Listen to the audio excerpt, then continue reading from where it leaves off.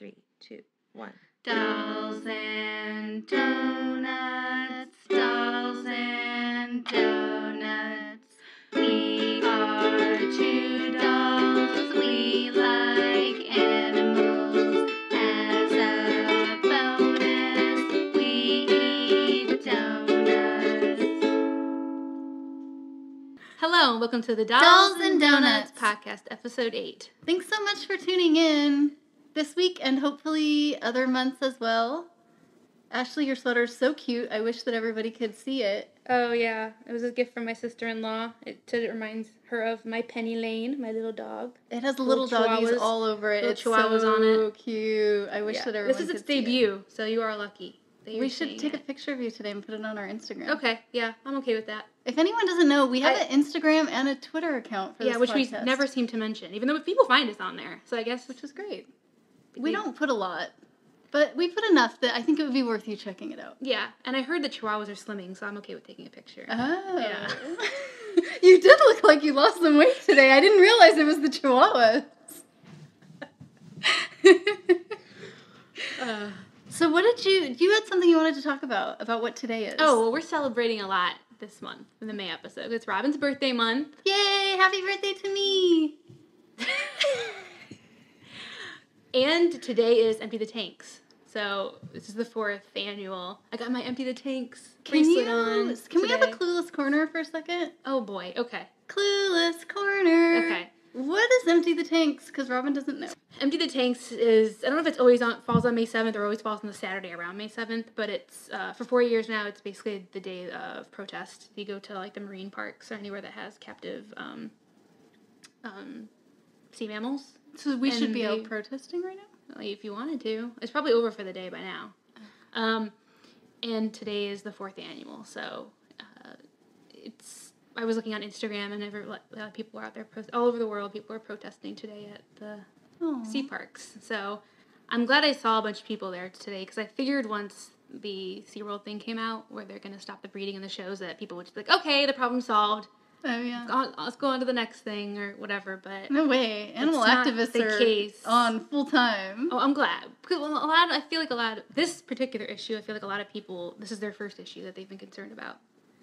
That's not dog or cat related. That makes sense.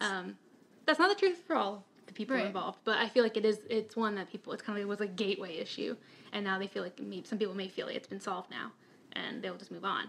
But, there's still Lolita at the Miami Sea Aquarium, which is a very sad state of affairs, and she's not going anywhere, or getting anything better. Her situation's not getting better. So, and there's all the dolphins and the sea lions and stuff, so that all still has to be addressed. So, I was happy to see that, 4 years in, it's still going strong, and people are still supporting it.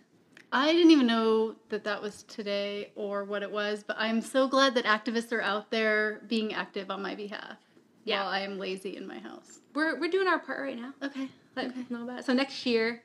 I had my day in activism, which I want to ask you how you feel about that. Today we have vegan cookbook author Cecilia Granata who's going to be joining us for the episode. Hi, thanks for having me here. Yeah, thanks for coming. So were you ever into activism at all when you were younger? I was quite a lot into activism when I was in my teen years, since I became vegetarian. When I was 15, I will say I was participating into a lot of demonstrations, a lot of sit-ins. I was doing a lot of actions. Too, I was supporting the Animal Liberation Front, even though I never really did any kind of action in that sense, that extreme personally. But I will definitely say I was into activism, and I kind of like slow down with age. Yeah, definitely. Totally. But I still support people who would do direct actions. I actually have a lot of respect for all of that still, and I will give them money and support. Yeah. Nice, yeah. I feel like that's kind of average for most of the people I know. Like, we were all pretty into activism when we were young, and then as we get older... 30, and you're like, oh, never So mind. we're, like, depending on the younger generation to keep it going for I feel like I'm going the opposite way. Yeah, really? You're becoming more of an activist? Well, I didn't become vegan. I became vegetarian, like, almost 10 years ago, but that doesn't mean you become an activist, right? I'd say that activism didn't start until I became vegan, really. Like, I stood for things, and I, like, donated money, but I never, like, beyond that, it's actually, like, ramping up now. All right, we'll I do everything backwards. Let's give you 10 more years and see what happens. Oh, You're still a little youngin'. Well, I guess. I'm the youngin' of the podcast anyway. Yeah, so why I wanted to bring that up, I did want to say thank you to all the people that are out there and probably getting some backlash from police officers sometimes and people going into there and giving them a hard time. So it's not an easy thing. It's not. Especially if you're someone like me that does not like confrontation. That can't be easy. So good job to everybody that's out there today. Thank you. So Robin, what's your plans for your birthday? Oh, I don't really have any plans, but I have a birthday wish. Okay. Can I ask for it? Yeah. Now? Okay. Who's it for? Who are you asking for? It's for listeners. Oh boy. Okay. And I realize, listeners, that we haven't been together very long in our lives, and maybe you don't feel like our relationship is to the point yet where I deserve a birthday gift. Hey, I think they know more than we even remember that we've told them. I know. I think we probably crossed a couple lines. You're on, so right. Telling them stuff about us, especially in the pilot. Have you had people coming up to you and being like, "Oh, I just listened to 3 episodes and I have all these comments on everything you said"? And no, I want that to happen. Robin, last episode, I talked to you about something. You're like, did we talk about that? 2 weeks ago. I know, it's awful. So I'm not too surprised that people come up to you and say, oh, this and that. And you're like, what? I know. What podcast are you talking about? I'm the worst. I have the worst memory ever. Okay, well, go ahead and ask what you want. Let's see if you get it. My birthday wish is that somebody will tell a friend about the podcast. Because I feel like if every listener tells one person, then more people will know about it. Okay, I can do that. I can tell someone about it for you. Okay. Yeah. Will you tell I someone? will. Well, there you go. I will tell everyone I know. There you go. Yay! You got your birthday You got wish 5 a more little bit. listeners. No, more people. Nice. Okay, so that's my only birthday plans. I feel like us going to Vegan Beer Fest next month counts as my birthday plans also. Okay. Even though it's late. It's going to count for Matt's too. Okay. So we're just feeding 2 birds at one stone. Are you going to Beer Fest? Do you ever go to these? When is it? There's 2 that are back to back. One weekend and then the next weekend. One is in LA and one is in Portland. Portland's first on June 11th. Sounds right. That Saturday, and then the next Saturday is LA. Oh, I actually didn't know. Well, yeah. I'm not going this year because I'm going to Italy instead in June. Okay. Nice. But I would. Yeah, I didn't even know about these things. Yeah, Portland is big on vegan events and vegan. Oh yeah, we're actually going to talk about that later. Later on in my news, Portland's going to come up again. Yeah. So, but they've done. I think this is the second Portland one, and this is several in LA, so it won't be the last. Okay. So you probably get another opportunity to go to them next year. Yeah. Hopefully for many years to come. There'll be plenty of opportunities to go. And we have them here too, but it's not quite as fun. Did you go to the Oakland one? I didn't. No. And they did one in San Francisco recently. I haven't been to any of those. That the beer. I don't drink, right? So I just go for the food. Okay. Yeah. I just go for the food. I mean, I am not a beer drinker at all, so I go for the food. I will go for the food as well. I might have one beer, but yeah, I mostly will go for the food. Yeah. But I'm curious, definitely. Yeah. As I said, Robin and I are going to be at the Portland Vegan Beer Fest in June. So if you're planning to be there, get a hold of us on Instagram or Twitter or our personal accounts and let us know. We could like to meet a lot of you. We would love that.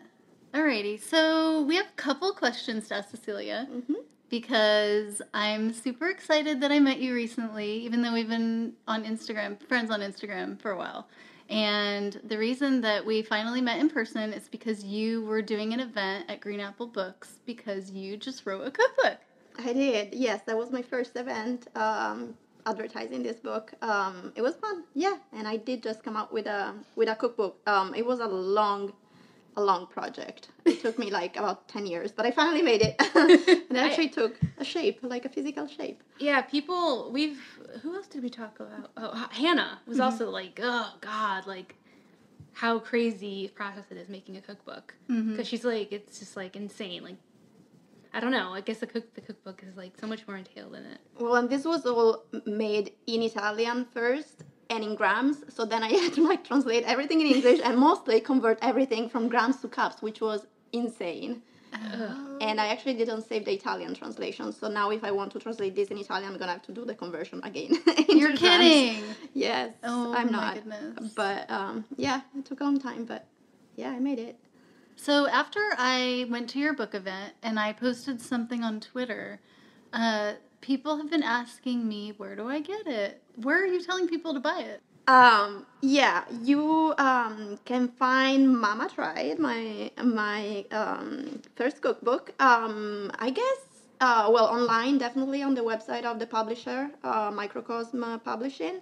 On Amazon, it is definitely available, and in a lot of bookstores across the USA. I'm not sure exactly what chains of bookstore have it, but I've seen it. I've seen it in some bookstores already in the East Bay. Is there a list on the publisher's website? There might be. I'm gonna check on this actually. Yeah, okay. This is useful information. Okay, if there is, maybe we can put the link in our show notes. Definitely. I know they are distributed by Legato, which is this distributor in the East Bay, and they might have a list as well. I'll figure this out. Okay, yeah, when we find that out, I'll have it in the show notes. So yeah, I had found it on Amazon and sent somebody a link on Twitter. And then they actually ended up finding it on some other website I had never even heard of. Okay. Which is, I think it was in England, so maybe like... Oh, yeah, because it is... I'm getting a lot of people from Europe telling me that they bought my book. So I'm guessing they did it online through some websites. And it's actually... I'm trying to bring it to Europe too in a few bookstores all over. Yeah, in England. I've told to someone in Italy too, so... Oh, nice. It will be available. You should maybe try contacting VX. Oh, yeah. Vegan Cross, which is an all-vegan... They have 2 locations now, London and Bristol. Oh, yeah, it's all-vegan store. Yeah, I follow them on Instagram. Yeah. Their owner follows me on Instagram. We got along when I met him at the store. Because I spent so much money, probably. Yeah. That would be a good place, maybe, to contact them. Yeah, definitely. Carry a lot of stuff. Are they carrying it at Vegan Republic? I am having an event this Friday, Friday the 13th, at Vegan Republic, and I'll bring copies of my book, and they'll have copies of my book for sale. Definitely. Okay, nice. Okay, cool. They have a little book section there. Yeah. For people who are local. Mm-hmm. And so the other question that I got when I posted, so I took a picture of this and put it on Twitter, and someone asked me if this was you. It's in between me and Sophia Loren, actually, because I was looking for references of people, like, I was searching for something like lady eating spaghetti, and a lot of pictures of Sophia Loren and a lot of other vintage movies came up of ladies eating spaghetti. And then I also took a bunch of reference pictures of myself to fix the pose for like the details for the hands or like something like that. So it's she has my hair. Well, not anymore because I don't have pink hair anymore. But that's funny because if I had to name one lady of like you would Google search images of lady eating spaghetti, I would say Sophia Loren would come up. So in addition to the cover art, which no one can see this, but if you check out this book in person, the art is amazing. And it's the first thing Ashley commented on when she looked at the book. It's definitely the first thing that caught my eye when I looked at the book. And so I'm sure that you're getting this from everyone. Yeah, well, this is in fact in between a cookbook and an art book because it's fully illustrated. Like there is no pictures of the food or the process, and even the illustrations themselves are not descriptive of the recipes. They're very free and very artsy. Because my idea originally was to combine these two things, art and food in one thing. And so it was an art project originally. So I just kept on that line and I started doing all the illustrations. And then actually at some point, quite towards the final stages, I work as a tattoo artist and I realized how many broccoli and carrots tattoo I was getting to do at work because positioning myself as a vegan tattoo artist, a lot of people were coming to me to get their animal rights piece or even a cruelty-free tattoo that didn't involve any animal ingredients, just like food. So I started to think that these two things, veganism and tattoos, might be closer than one will think. And I decided to transform all the illustrations that I did in tattoo flesh. So this is entirely, this is a collection of tattoo flesh themed with food. So they are all about food. And I chose for that reason to don't have pictures, but to only like showcase my artwork in it. I thought it was fun. It was a fun combination of things. So how many of the images that are in the cookbook have you actually tattooed on people? I've been asked this before. Actually, quite a few. And now that the book is out, people are coming to me to get some that I never did. So nice. They were like, "Oh, I saw these illustrations in your book. I would love to." No, there's definitely some quite quite a few because, as I said, I have a lot of vegan clients. But not only that, even people who just get like pizza or some other things that are not necessarily vegan, but they are food related. It's very common now, to get like a cupcake tattoo or like Yeah, I think I know somebody that has one of those. See, I didn't even know. I told you. Yeah. Or like piece of cake. It's actually very cute, and it's like charming and it's fun, and that's what tattoos are about.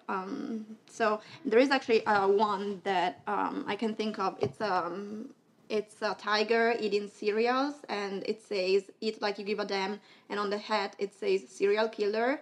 And it was just a drawing that I did many years ago. And I was at the Barcelona Tattoo Convention a few years ago. And this guy was going through my available sketches, and he saw that one. So he ended up getting it on his entire stomach. Oh my God. This gigantic face of a tiger, putting a spoonful of cereals in his mouth. And the mouth, like the cereals were going straight into his belly button. So it was pretty funny. So he got it from someone else or from you? He got it from me. Okay, so you did this at a tattoo convention. I actually did, I started it at the next year at that same tattoo convention. Because the guy was like, oh yeah, let's do it 2 sessions. Long sessions, but 2 sessions. Yeah, the guy sat there. Oh, wow. Like, he was tough. Yeah, I would say so. Like, the stomach is definitely not the easiest, but, at some point he was like, okay, I think I'm done. So we got another session, but still. Oh, I'm a wuss. I couldn't take any of that.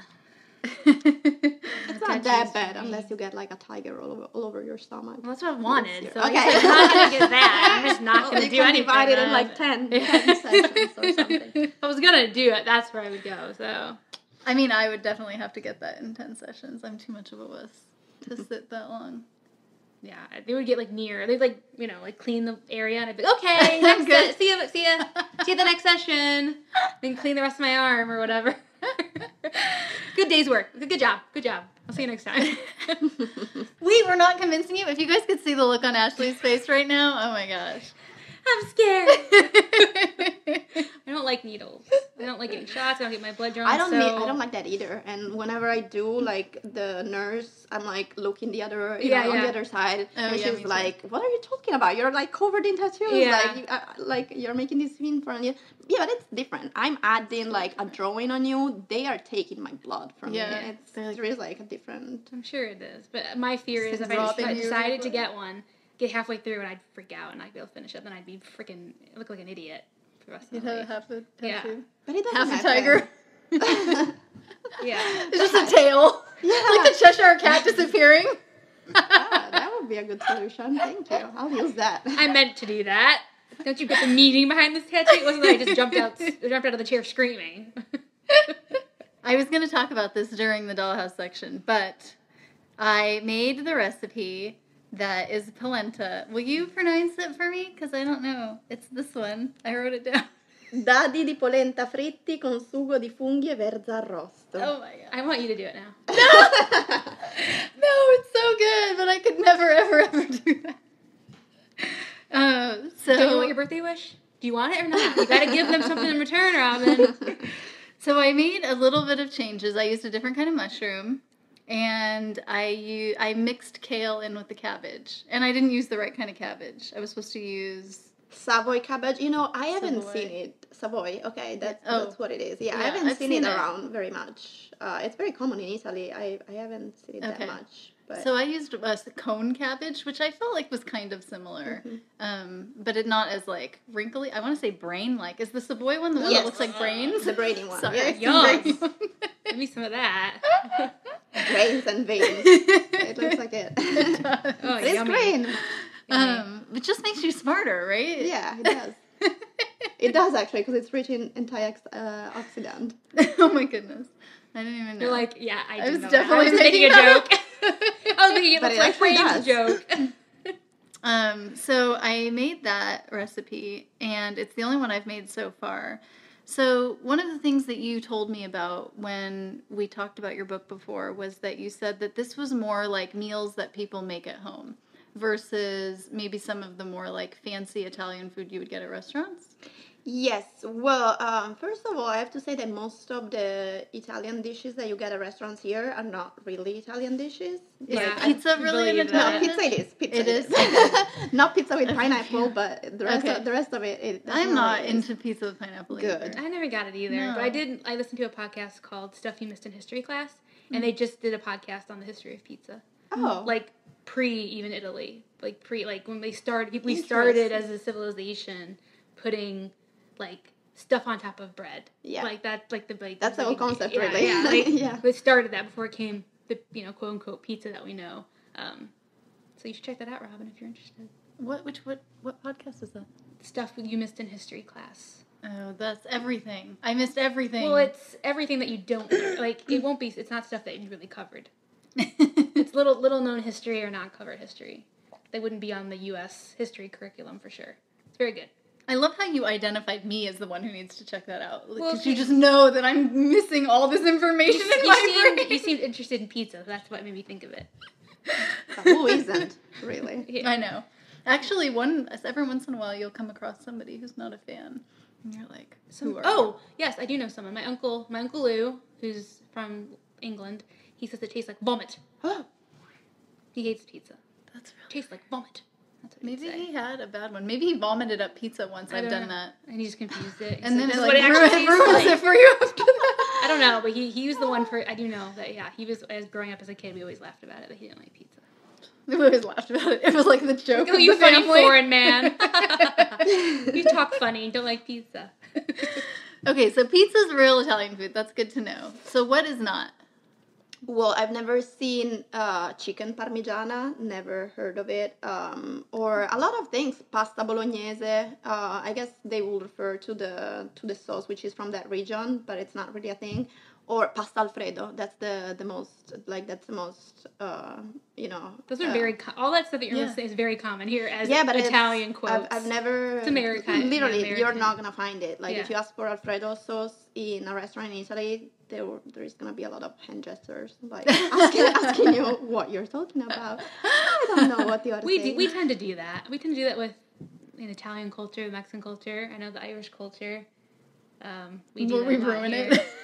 Well, we just think that what we have or what we turn into It's just the different. culture here is not really. Yeah. It's food. Well, is you what know, I'm really it talking traveled. It Yeah, traveled. and then it evolves and- into something that we think Yeah. is still in the homeland of some kind. But Okay, what we about do that a lot. ravioli? Ravioli is Italian, 100% Italian. Okay. Unless you Good. put something crazy I in did- it. I 'cause had usually- ravioli in usually Italy. they're pretty simple. Yeah, I did have ravioli and lasagna in Italy, so I know they least over there. Okay, good. We got Okay, that's those. great. Yes. Okay, Those so pre-vegan days though. do you have a favorite recipe? You know, I think my favorite is a very simple one. It's the risotto giallo, the saffron risotto. Oh. And it's my favorite one just because I grew up with that, because it's from the region where I'm from, where I'm partly from. And it was the one thing that my grandma will make when I was going to visit her. So for me, it's always like, like a good memory and like a good piece of art. I love that. So I will say that. And Do I you love have a grandma risotto. food? I That just reminds when you of your she was grandma? saying that, I just had this funny, not really, but I do have this funny memory of my grandma Heider, my dad's mom, at her house, and she was making. She was making mashed potatoes, like put the mashed potato, like the cooked potatoes in the pot or whatever, and smashing it with a smasher. And I used to thought, I was like, whoa, this is fancy, because we ate mashed potatoes out of a box, the flakes. That's so wrong. I was like, whoa! I remember as a kid, like my mind was blown because she was actually like mashing potatoes, and it wasn't flakes mixed with milk in You're a like, thing. that's how mashed Like, potatoes that's the are kind made. of- You're that like, is that's why not- they call them mashed potatoes. They're mashed potatoes. I get it now. Like they don't grow out of the ground in a box of flakes. I can't believe it. That's not as good a story as what you just told, but that's the kind of Ohio like tradition. Like, oh, it didn't come out of a box initially. That's like what food stories from Ohio are like. Yeah. Well, Sad. mine is even worse. So Ooh. my grandma, the one thing I remember her making when I was little is she would make me a hot cocoa, which was probably made out of a packet that you mix with water. I'm just Box, guessing. it came out of a box. Yeah. And Everything then starts in a box. and then she would take graham crackers and she would spread butter and make a little sandwich with graham cracker with butter in the middle, Ew. and we would dip it in hot chocolate and eat it. That is so gross. The butter is what makes it gross. Otherwise, Yeah. it's all sweet, right? But then you have the butter. Yeah. It's just regular butter. I think regular butter is sweet, right? I don't know. I just feel like they call it sweet creamery butter. I mean, it is. I guess. Ugh. I don't know why. That is it worse. would be. Do they add sugar, or is it just breast milk is naturally sweet? I'm sure it has sugar in it. Butter has sugar in it, yeah, but I wouldn't I know. be It's like, really let me weird. put some butter on top of my ice cream. Ooh, you know what I mean? It's not like also because we don't want to be. I wouldn't put vegan butter on top of vegan ice cream either. Ew. No, I would not. But people put vegan butter or not vegan butter over popcorn, which to me is absurd. Yeah. But I guess it's not really. You think it's absurd? Wait, how do you eat your popcorn? With nothing, just with popcorn. Wait, you just eat plain popcorn? Yeah. But the salt wouldn't stick.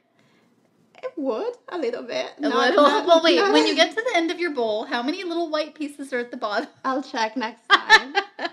Just text me a we picture. are I will.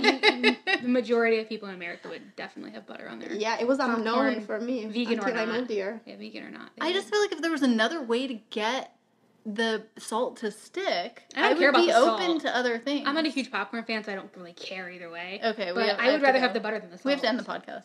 I still like donuts. Okay, you can stay. But if I eat it, I'll eat it plain. I'll eat it plain. Like, I don't really care. It's not like crazy about Okay, it. you guys are both insane. And I don't like popcorn to begin with. Oh my gosh. I'm How is not- this happening to me? Like, I could never have it again, and I wouldn't ruin my life for sure. I'd just be like, oh, okay, whatever. Okay, I'm going to try to ignore the last 2 minutes of this conversation so that I can get through the rest of the day and my life, Okay. knowing what I know Do whatever now. you gotta do. Okay, don't judge us. So I have a question about the risotto. Hmm. Is there a perfect rice that you're supposed to use for risotto?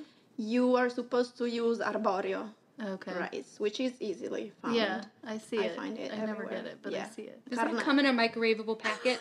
90 seconds? I'm sure it does. Okay, Nowadays. then I might look into it. Because that's You all have my a crock rice. pot now. I do. So you can make your can't you make risotto in the crock pot? I have. Is it faster than 90 seconds? Then I'm not interested. I don't. I doubt it's faster than 90 seconds. I'm trying to think of anything I can do in 90 seconds. I guess I can pee. Well, I can make rice in 90 seconds. Okay. Eh. Is that healthy for her? I I don't know if I'd recommend 90-second rice to anyone. Well, if it's delicious, it I'm might be sure worth. it's not. I don't eat it all the time, but I just don't have time for that business. All right. I'm already making whatever is going with the rice. I don't have time to make the rice too. You know, I gotta. Can But risotto the be its risotto is own, one its thing. own meal? Yeah. Yes, one Okay, thing in yes, itself. but I don't make risotto. If I'm having rice, it's with something else. If you want to nurture your crockpot romance, I suggest risotto be next on the list. We are taking the next step in our relationship. I'm gonna try. I'm making the curry again, but this week I'm also gonna try stuffed peppers in the crock pot. Okay. That's rice. Are they stuffed with rice? No, it's quinoa, black beans, and okay. other stuff. There's no rice in it, but so we're taking things slow. Okay. I approve of taking things slow, actually. Yeah. That's good. It's a good thing. So, can we ask you one more question? Of course. So, what was it like growing up vegan in Italy? Or vegetarian. Or vegetarian? Yeah. So I went vegetarian when I was 15 years old. That will be a long time ago. And I went vegan about 14 years ago. So at the time in Italy, there was no concept whatsoever of what veganism was. Like there was not the concept of veganism so in terms of alternatives, in terms of substitutions, even in terms of like people knowing what it was. I remember people asking me all the time if I had a disease. When I told them, oh, I'm vegan, they were like, oh, Do you like have to you have mean... for that? Or they will make up word like similar to vegan, but they didn't really get the word vegan. They were like vegan or something. I'm like, I'm not an alien. It's like a thing, you know. But there was no concept whatsoever.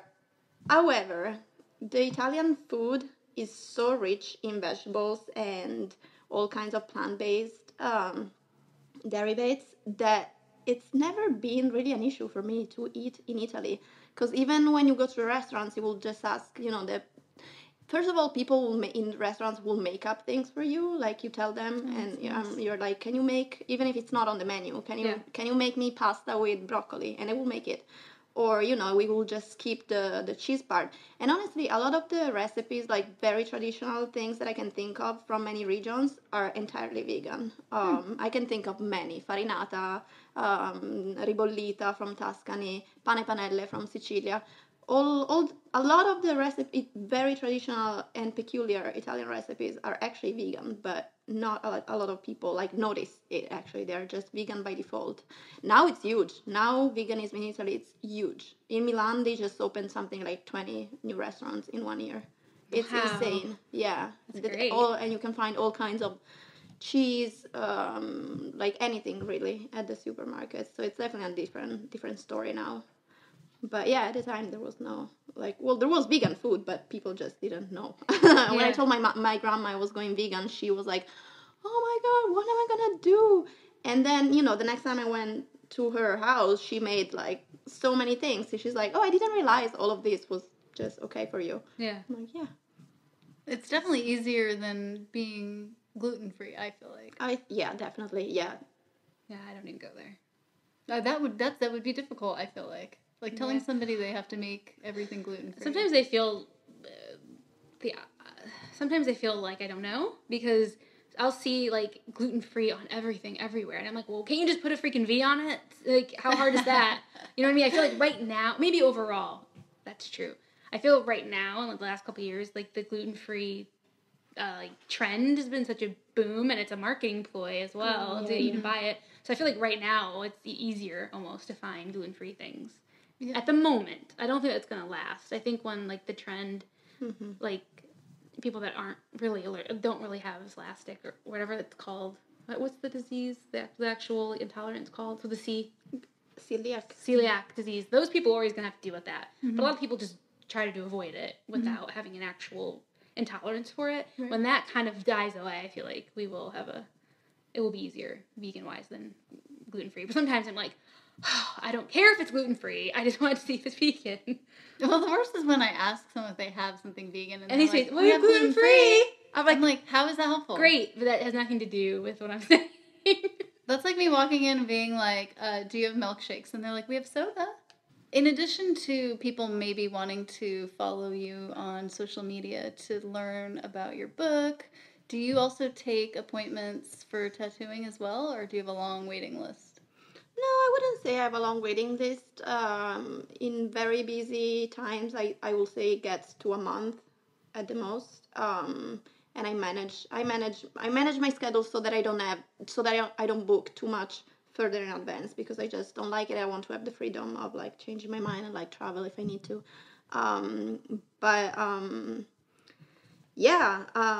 I do take appointments for tattoos on the Sacred Rose website, which is it's where I work, Sacred Rose Tattoos in Berkeley, and I usually book my appointments through the shop itself. Okay, great. And if people want to follow you on social media? I have a website, which is my name, ceciliagranata.com. That'll be in the show notes if you didn't get that.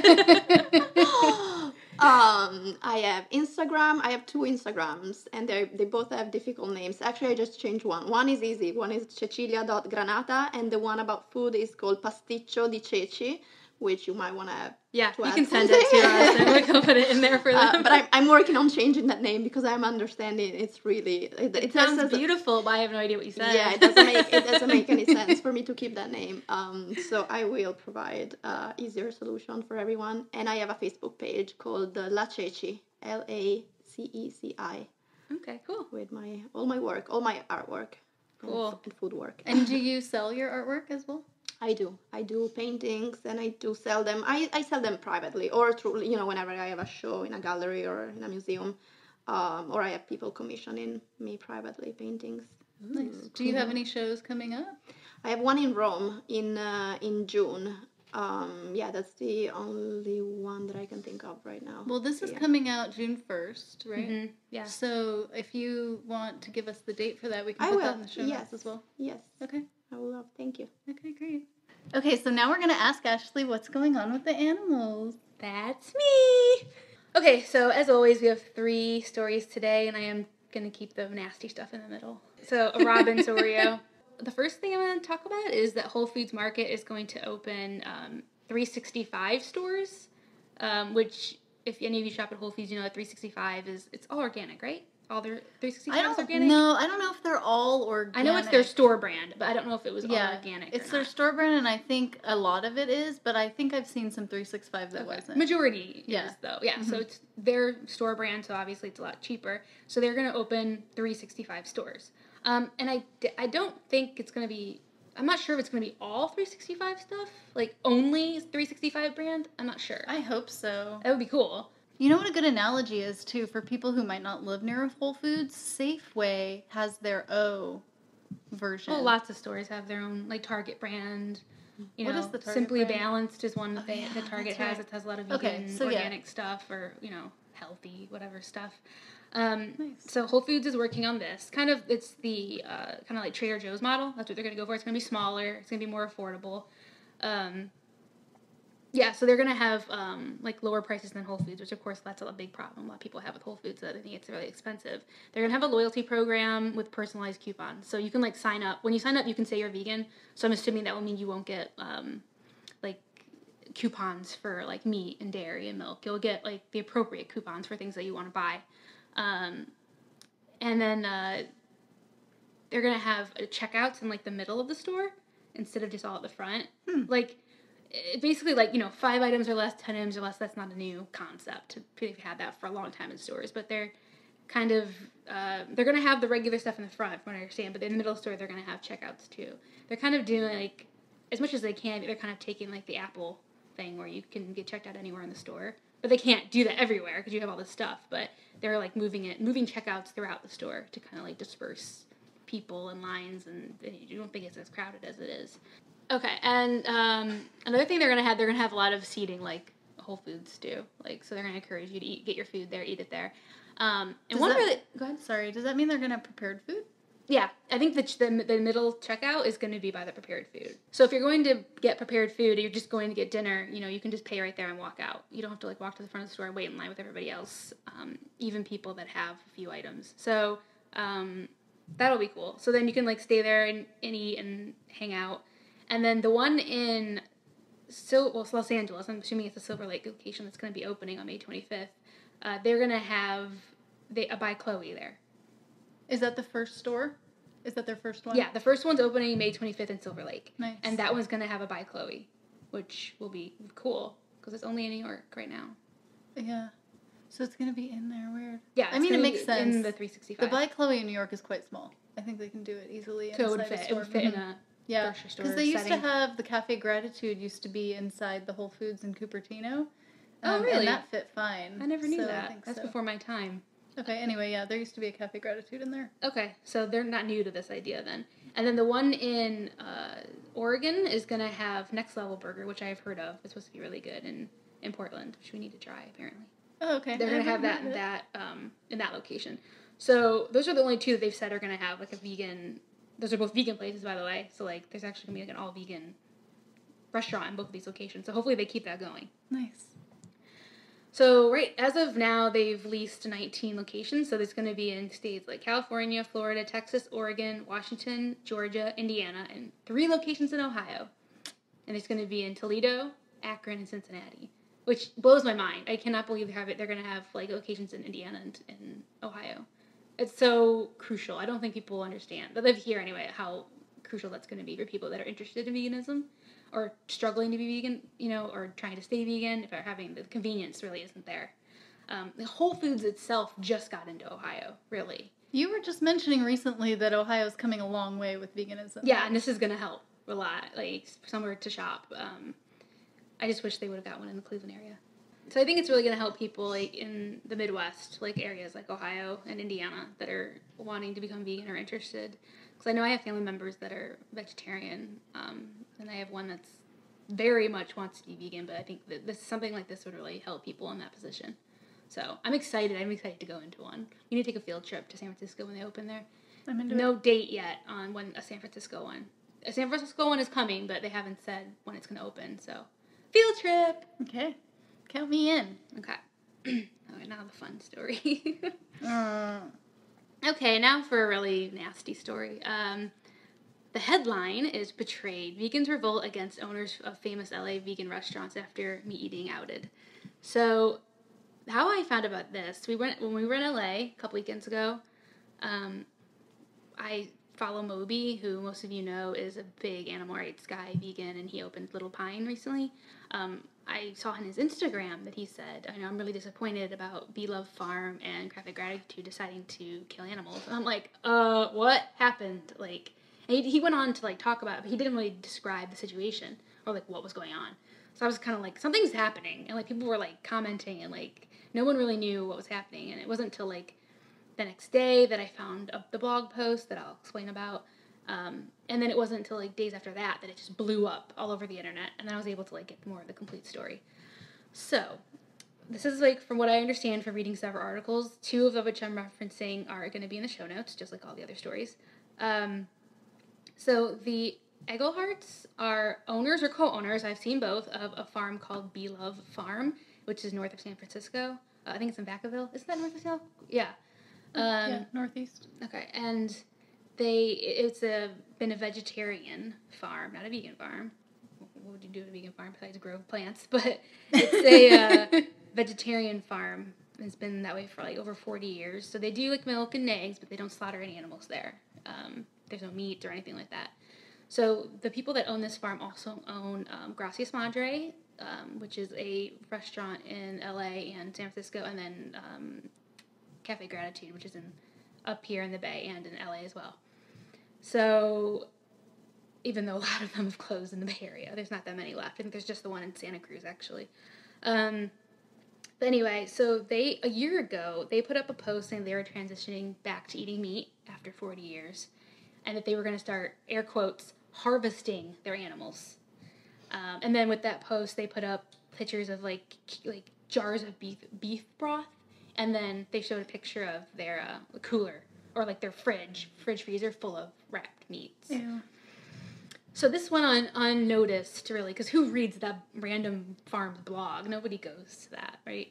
So it just went unnoticed for about a year. And I don't know who found this, how it got all dredged up, but it did. So it came out that they are not only just, change their diet, they're just transitioning back into meat, but they are slaughtering their animals now at this farm. And obviously vegans are very upset about this. So, then the blog didn't give a reason, like, why they've given some weird, like, a roundabout reasons, but they never really said, like, this is why we decided to make these decisions. But one of the quotes they said on their blog was, while I would clearly say that we are in transition and that the transition is happening deep within our beings, we know that it is a necessary and important part of our own growth, as well as the sustainability of our farm. Certainly a part of us wants to either deny the inevitability of death or simply not let ourselves get present to the reality of it for our animals as well as ourselves. I don't know what that's supposed to mean. They're such like hippies. That is very bizarre rationalization of death and murder. Like, so basically they're saying, what I understand, that if I'm not murdering someone in the prime of their life or taking the life of something that's not like on their deathbed, that I'm somehow pretending that death doesn't exist, which is totally nonsensical. It's, you know what I mean? It just doesn't make sense. Like, just if you let something live its life out, doesn't mean you're denying the inevitability of death. I don't follow their train of thought there. And I've also seen them use phrases and other quotes like cow's sacrifice and God's plan in reference to their decisions, which don't even get me started. Don't get me started on people using their belief in a deity to justify bad things, which is very common, unfortunately. This is not the first time they've been under fire. Right. They had a lot of, there was, tips issue, there was a tip pooling issue where a lot of employees were suing them, and that caused them to close down most of the Bay Area.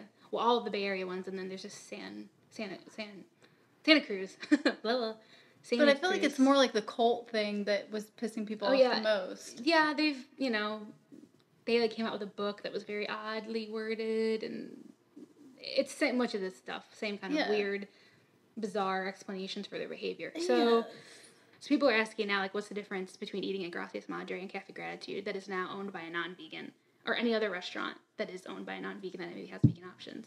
And, there's a huge difference to me, because it's all about, the intent and, the meaning behind it, because Cafe Gratitude and Gracias Madre were given the impression they were built on ethical veganism.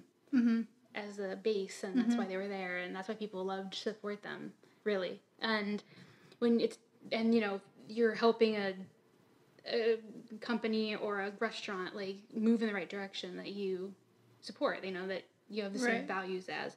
And I kind of see it the same way when you're eating at a restaurant that has vegan options, that is not vegan or not owned by a vegan, but you're encouraging that company or that restaurant by giving them support for thing that you believe in, and you're moving them in the right direction, or you're like showing them the right, moving them along, progressing, you know what I mean, making progress. And this is kind of like the opposite. It's like they came to a place where they were an ethical restaurant, and now they're going the opposite way. So it's just like, for me, it's just like the direction of progress. Yes. You're doing the same action, but the progress and ethics are going the opposite way. Yeah. You know what I mean? So to me, that's the difference. I can kind of compare it in my mind too.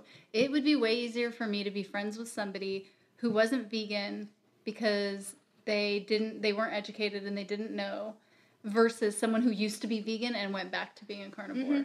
Yeah. I can't relate to that. I can't relate to you knowing better, to you knowing and being educated and still making the wrong decision, the selfish decision. Yeah, or they're learning as they go, and then may make decisions in the future that are beneficial and ethical. Right. You're going the other way. You're just going, there's only one way to go, down. Yeah.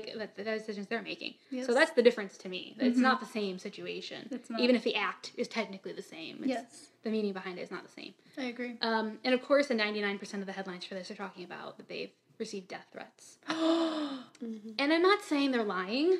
I'm really not. No, let me explain. I'm not saying they're lying, because you can take your trash out on the wrong day and you're going to get a death threat from someone. There's always some crazy lurking in the shadows saying you're going to die, I'm going to kill you for doing X, Y, and Z. But they have not, from what I've read, from other podcasts I've listened to that have covered this, they've never given any proof of these death threats. They've just said that they have. There's crazy people in every walk of life, every group, every mindset. Everybody has them. So I'm not pretending there's no way it could happen. Well, I don't want to tell you guys this, but... It was you, wasn't it? I wrote 10 of them. I just use different usernames every time. I'm thinking also what they may be saying is maybe somebody that's angry said, you know what, you'll be lucky if you don't suffer the same fate as the animals. Or something like that maybe... misconstrued. They said, well, you've just given me a death threat. I don't know for sure, because they haven't provided what they are, so you don't know if someone said, I'm going to kill you, or something like that. They haven't provided proof of these, so you don't know really what. How serious, or just, whatever. You don't know. Drama. People love vegan drama. Yeah, I specifically chose 2 articles, even though, because the content was better, but that the titles didn't harp on that, because that's not really the issue. It's not. That's not the point of the story. You know what I mean? So it's very disappointing. It is. Cafe Gratitude was my favorite restaurant for 2 years when they first opened the Harrison location. Yeah, it's disappointing because people feel they supported this place and thought they had the same values, and they kind of feel like it was snuck in there, and it wasn't they weren't upfront as they should have been, even though technically they did put it on their blog a year ago at the farm, but so this has been going on for a year. They put the blog post up a year ago, and nobody found it. So, it's disappointing for sure. I don't know what's gonna happen, but... I mean, people in LA have obviously a lot of stuff to choose from. Yeah. Even up here, I have enough where I don't have to worry about going to those places again. Either one of them, so... Yeah. What do you think? Sad one.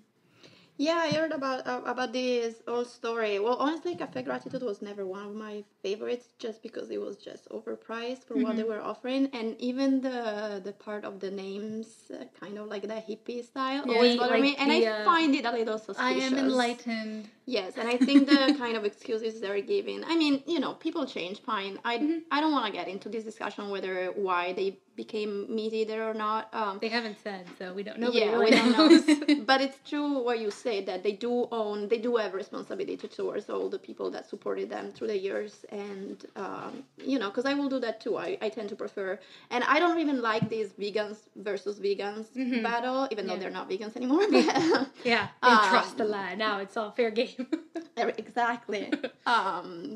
but I will prefer to give, my support to places that actually deserve it and that are actually pursuing like some, some ideas and some change in that direction. Yeah, moving the right direction at least. Yeah, I agree. Okay, so that story. Okay, so now we have a good story? Yeah, this is actually kind of a fun one. I'm just basically going to go over PETA released the top 10 vegan-friendly cities of 2016. Yes! And they're surprising. I'll tell Are they? you. So number 1, I'm sure you can guess what it is. Portland. Yeah. Which is, like, I think they're always number 1. Are they? Yeah, they're always win, like, best vegan city and, like, I most wonder friendly what's city. taken it, what is the considerations? Is it, like, how many restaurants offer vegan options, or is it how many vegan restaurants there are, or how many vegans live there? I don't know. I think I'm not sure what their, What the criteria? Yeah, their criteria is, but some of the cities on here, I'm like, there's no way they have a lot of vegan restaurants there. So it must be that a lot of places are starting to have vegan options. Right. It has to because some of these places, I'm like, no way. Like, I know that they don't have like even 2 vegan restaurants in the city probably. Mm-hmm. So of course Portland, no huge surprise there. Number 2 is LA. Okay. No big surprise there. 3 is New York City. Okay. No surprise there. Number 4 is what? Detroit, Michigan. What? I don't know. That I even looked because they have like a description on each one, like different places, and even their paragraph was even really tiny, and it was like, oh well, this place and this place have like vegan options. I'm like, Detroit. I don't know why that number 4 out of all these cities. I mean, I've never been there. I don't know. I haven't even been. I haven't but been. It doesn't sound like.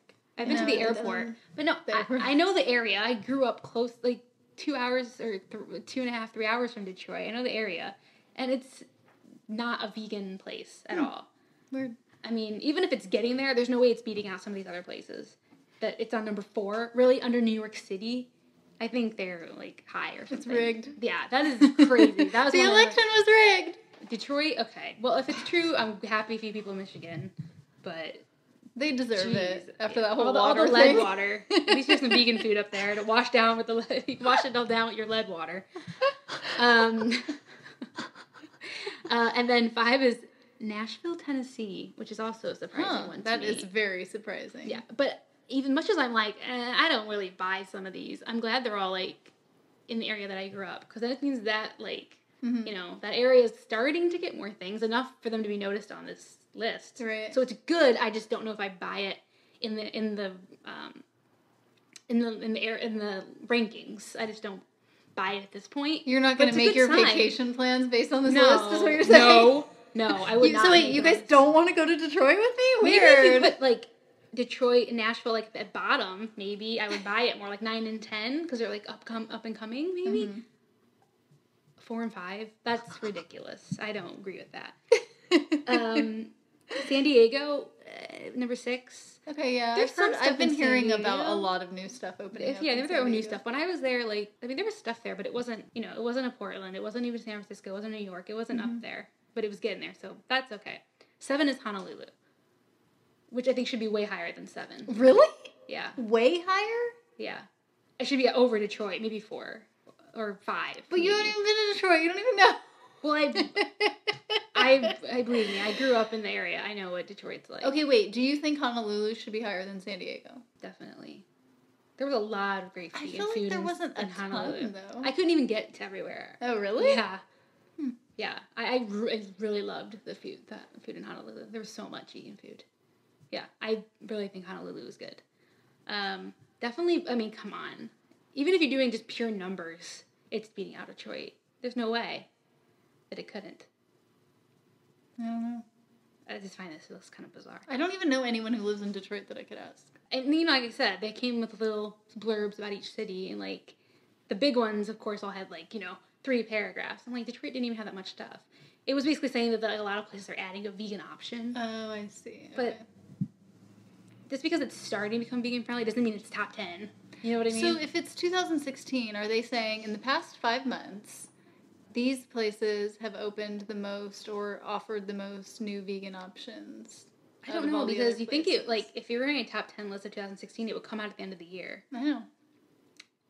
Or it would be the top 10 cities of 2015 in the beginning of the year for the year before. But they just came out, like, recently. So I'm not sure I what like the a time mid-year frame list. is. I just need some explanation. Ugh, Okay, I do we guess. have any listeners who live in any of these cities who can just Fight send us for an your email? city. Yeah. Give us us a reason why I comment. shouldn't We be so want to know. disgusted. We need to know how true this is. So number 8 is Austin, Texas, which I've never been to Oh, Austin, but I know yeah. I've heard good things about the vegan scene there. I would think that would have rated higher. Yeah, actually. I think it would have rated higher too. 9 is Seattle, which I think would be higher than 9. I would have thought that'd be higher too. They have quite a bit there. I haven't been there in a while. When's the last time you went? 2 years ago. Okay, that's more For recent Matt's than me. birthday. His birthday trip. Have you been to Seattle lately? I have, yes. Yeah, they have good vegan food there. Yeah, they have those donuts. Would They're you have mighty- rated them mighty higher? donuts. Oh, Mighty, yeah. Yeah. I didn't go there. There's lots. That's what I'm saying. Yeah, there's a lot lots. of things. Yeah, Okay. yeah. So, you know. It should have ranked higher. Number 9. Oh, it's giving my blood pressure. And then 10 is Richmond, Virginia, which is another shock. But I don't That is mind because it's shocking. 10. Oh, yeah. Like, you know, put them in actual order. Like, put Detroit at 10. And then, like, Richmond can be, like, 9 or whatever. But, yeah. I don't know what Richmond's up to, but I guess it's good things. I don't know either. So that's it. I think if I was going to do the list... so let's address make the issue our that list. San Can we make our Francisco top isn't 10? even on the list. I don't know, or Oakland. Yeah, I how is agree. that? That's not That doesn't make sense. accurate. I don't think it's a good... They don't even make it at all. That's crazy. Is it because I we mean- can't combine them into one city? Because Oh, I feel like either if you one. can count LA as one city, then you should be counting Oakland and San Francisco as one Or like city. San Francisco Bay Area. Yeah. Like, LA is like 15 times the size of, you know what I mean, the Bay Area, so why not? Yeah. If we were going to make the list, what would you put as number 1? Hmm. That's hard. Number 1, it's easier when you get like to the number one is hard. middle. I mean, it's hard because I just got back from New York, so I have that, like, at the top of my I think mind. I have to agree with Portland. Yeah. Based on my experiences and where I've been so far. I haven't been to all these places, Yeah. but I definitely think, It makes sense that Portland would be number 1. yeah. And they have like the vegan Although strip mall there. They have Their a vegan lot of strip stuff. club just closed. It is right? closed, yeah. Now it's like a homeless shelter or something, so. Is it a vegan homeless shelter? No, I don't think so. Oh, I that'd be nice. Yeah, I don't think so. I'm not that lucky. Wait, they closed the vegan strip mall? The No, strip club. they had a vegan Oh, strip the strip club. Yeah. I remember. No, they that. still have like herbivore and all that, like in the strip mall. Yeah, that's still there. So they have more. Other than the food, they have the community there is very strong. It is So- nice that they have that little vegan mall. Yeah. Do other places have that little vegan block thing? Not that I'm aware of. Yeah. Never seen I it. would like Can't to. I think of mean, any either. I don't know. Yeah, my friend Brian is the owner of Scapegoat Tattoo. in Okay, the- yeah, that I strip. can't remember the name of it, but yeah. Yeah. Yeah. So that's more than just food. So Yeah. it's a good place. I think I agree with number 1. I'll leave LA, New York at 2 and 3. That's fine. Detroit down to the bottom. I wouldn't even put Detroit on thing. there. I'm So sorry. you would Detroit, definitely but move Honolulu up. I would move Honolulu up. I think it's more fair to be in the middle. Austin needs to be going way Denver, up there. I think, should Denver should be on there. Maybe towards the bottom, but I think there's a fair shake. I definitely think either San Francisco, Oakland, or the combination of the two needs to be on the list. Definitely. Yep. Something like that. But Yeah, the Bay Area. yeah, the Bay Area so in some do you form. think of anybody that's missing? Yeah. DC is supposed to be very good. So there's lots of places that I feel like aren't. I need to go to more cities. I don't I know. wanna here. go This is to just Honolulu. making me feel like I don't leave the house enough. Get on a plane to Detroit right now. Oh, no. No, but we Right. can- Yeah. So that's the list. I think they should have started an up and coming one. That this would have been more appropriate. Maybe some of these cities, but whatever. Up and coming. Just rename it. Let's retweet that with a new title. It's like, Peter, I think you meant up and coming vegan friendly cities. We'll write 'em We're all. not even on there. We shouldn't even be endorsing this list. All right. Do you want to hear what's going on at the dollhouse? Washoe. You're so Boston. Washoe. I don't I know if that's where is Philly or Boston or what it is, but I just pulled it out of there. Okay, so the only thing I've really made besides the polenta from the Mama Tried book was I made bird's nests, which I had been practicing them before prom, so that was quite a while ago. I love that you practice you practice to start cooking something. Well, I mean, making vegan sausage from scratch is not easy if you don't already work with seitan regularly, and I feel like I don't. I don't make things with wheat gluten hardly at all. Oh, you're funny. So anyway, so I made some bird's nests, which is basically like a cute little hash brown nest, and I made little sausage eggs that go inside. And the first time I made it during a brunch where all the promettes were over, so everyone tasted it, and they liked it, but I was like, no, this needs to improve. So I finally got it up on the website, the improved version. So you can... It's not good enough. You just snatched it out of their... Like, oh, I'm so hungry. And you snatched it out of their hands. Not good enough. It's going in the trash. It's true. Every single time someone's like, oh, this is good, I'm like, lies. Don't lie to me. So that's up on my Instagram and on my website. I'm doing a May photo challenge. Have you guys ever done a photo challenge before? For Instagram? I've seen them all over the place. But when you they were never... popular. Did you never want to try one? No, because I feel like I'm just posting stuff for the sake of it. It's like blue. All right, I gotta go outside and take a picture of the sky today, and nobody's gonna care or want to see it. You know? I love challenges in every walk of life. I like challenges, but I don't like pointless challenges. It's not pointless. It's to make your Instagram better. For me, I feel like it was pointless. I'm glad that you find a point in it. Well, I also don't feel like I have to do every day. Like today's was like that's the challenge. Something that means a lot to you or something like that. Robin, that's the challenge. Is to do it every day. It isn't. It's not a challenge if you just pick which days you want. Oh yeah, no. I definitely pick which days I want. Okay. I already skipped. Today will be my second time. It's totally the 7. Hey, don't say it like that. Be like, good job, Robin. 5 out of 7. Good job. That is what you need to say. Good job with that challenge, Robin. Okay, that was not nice. So, have you ever done a photo challenge or wanted to? I haven't. I've seen some cute ones though. My friend did one where he will draw a pin-up every day of the month last year in May. Actually, May I draw. He called it. It was cute. I might do one. Really? I have nothing against. Well, that's cool. Yeah, that is. If cool. you're doing a challenge of your own work and your own stuff, it's not just like something blue, something that would make you cry. Something that, a leaf. I mean, like, oh, God. Like, I'd rather go to the dentist than have to look at people post pictures of this stuff. You know what I mean? That is different. That is very creative. That is very creative, and it's a different spin on it. But. Yeah. I did one like that there's a thing, I don't know if they still do it or if you've gone to one in Oakland, and it's called Fun a Day. They do it at RPS. And you know how they do the first Friday thing, right? Yes. So in January, the first Friday is all the Fun a Day projects. Or is it... So you must do it every day in December, and they do it in January, or you do it every day... I think you do it every day in January, and then it must be the first Friday of February. Mm-hmm. Everybody displays them. And so I did one that was cupcake themed, and I had to make something cupcake themed every single day of the month. Oh, there's nothing wrong with that. That's better. Yes. That's harder, though. Well, much it's more harder. Interesting. Yeah. The ones you just find on Instagram and you just post them on, and that's what I'm saying. Like a leaf, like flower, like. But it's your interpretation of flower. That can be a flower that you carved out of a strawberry. I hope flower is one of them. Coming. Check my photo. See, I've inspired you now. You're welcome. Hey, different strokes for different folks. Okay, and then the only other thing that I have to discuss that is going on in my kitchen is that I tried the Hampton Creek ranch dressing for my first time, and I am a fan. Have you tried it? No. Have you tried it? No. Is ranch dressing a thing in Italy? It's not. Okay. It's the only dressing we do is extra virgin olive oil, salt, and vinegar. Which is the best one? Yum. Yeah, that's good. That's the best one. So I have a friend who loves pizza and will only eat pizza dipped in ranch one of those dressing. People. So I'm constantly trying to find a vegan ranch dressing that I can give her. I think I found it. I feel like I could be into that, maybe. But I just always forget and just shove it in my face. And don't worry about any toppings or any extra things.